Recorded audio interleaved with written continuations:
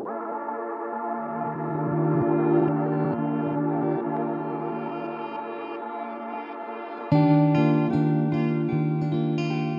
welcome back to week 2 and session 2 of these home groups. In this month, we're calling this Seeds for Sharing. 3 gospel conversation seeds that you can scatter into your conversations that we pray might bear fruit over time. Last week, our sentence that made sense was, having Jesus in my life makes a difference because. I wonder, as you chewed those things over and discussed them last week, was your heart stirred? Was your heart encouraged? Was that fire stoked? Jesus says in Luke 6, for the mouth speaks what the heart is full of. And so these few weeks we are stirring our hearts, encouraging ourselves and each other, and equipping our mouths with something to say, seed to scatter into our conversations. Here's the sentence to complete. The thing that I love about our church is ... The thing that I love about our church is. Now, why do I think this is such a powerful seed to scatter at this precise moment in time? Well, across our nation, there is a trend going on. And the trend is that people, particularly in their 20s and 30s, are finding Sunday services to be their first port of call to find out about faith. They are coming in off the street to a church service as their first church visit. Not straight to a course, not to a bridge building event, but to a Sunday service.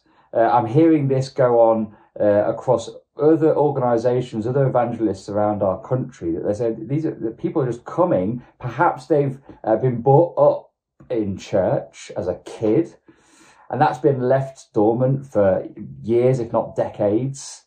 And something, and you and I know that that's probably a someone, something is stirring within them, prompting them to rediscover this part of their faith life.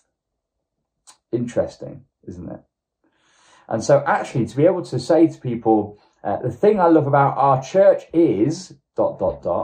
at this moment in time is quite an interesting thing. And especially when it's followed up with an invite to a Sunday service. People, as one of my friends put it, are looking for a fully caffeinated Christianity. Don't give me a 5-minute talk in a random event. Just give me the fully caffeinated thing. I want to hear a sermon that I don't fully understand, but that's okay. And I heard about Jesus, and I'm seeing people live in community who genuinely seem to like each other. I'm seeing diverse people united somehow by what? Well, it seems to be by a love. And again, you and I know that is the love of Christ. Sundays are a weekly evangelistic event. There is social and there is Jesus presented. And I want my non-Christian mates to come and meet you, my normal Christian friends. I want people to hear Jesus spoken about from the Bible. Those things happen on a weekly basis on a Sunday.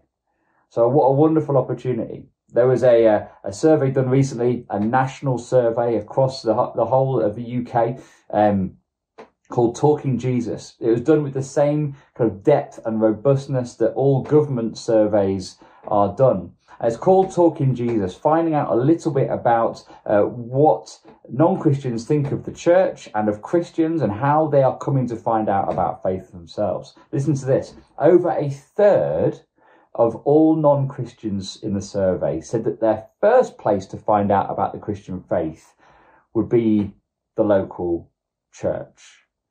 The adjectives used in the survey by those who responded to describe the church by non-Christians included adjectives like caring and friendly and encouraging and generous. There is a largely positive view of the church. 20% of people surveyed who were already Christians said that they became a Christian because of an invite to a Sunday service. Not a wedding or a funeral church service, but a Sunday service. Now look, we want people to come into relationship with the person of Jesus. We don't want people just to become church attenders, but where will they hear about the person called Jesus? Where will they encounter his body, see his family loving in action? Well, one of those places could be a Sunday. The thing I love about our church is ... I wonder what you might think of. Perhaps it's something to do with it being a welcoming place, where things are made understandable and relatable. Perhaps you think of that whole thing of that there is diversity but unity. There is ethnic diversity and social class diversity, and people who have a lot in the bank account are sat next to people who have almost nothing in the bank account, and all are equal in this place. I wonder if you think about how the church supports the local community or supports wider world missions. I wonder if you just love the singing.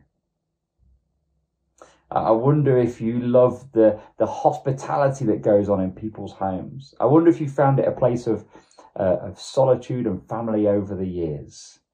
I wonder if the church has been there for you when a certain thing happened in your life. The thing I love about our church is ... I wonder how you will finish that sentence.